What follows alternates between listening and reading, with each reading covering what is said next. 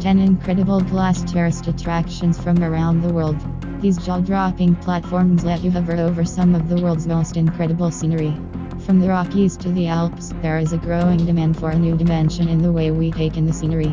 Led by the Chinese, there are now glass platforms, walkways and bridges appearing in spectacular locations all around the world. These are some of the best ones out there.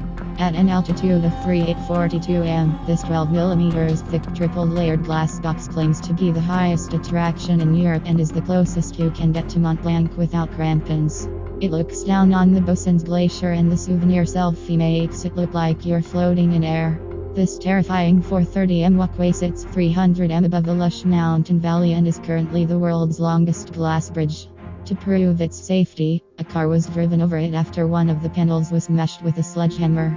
Glacier Skywalk. This U-shaped walkway juts out 100 feet from the rocks, giving visitors a chance to look straight down over a near 1,000 feet drop at its outermost point. If you look up, you also get stunning views of the Canadian Rockies. Tianmen Mountain.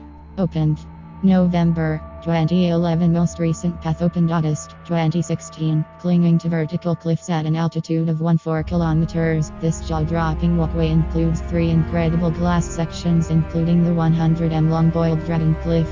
It can be found just 85 kilometers from the Zhangjiajie Glass Bridge.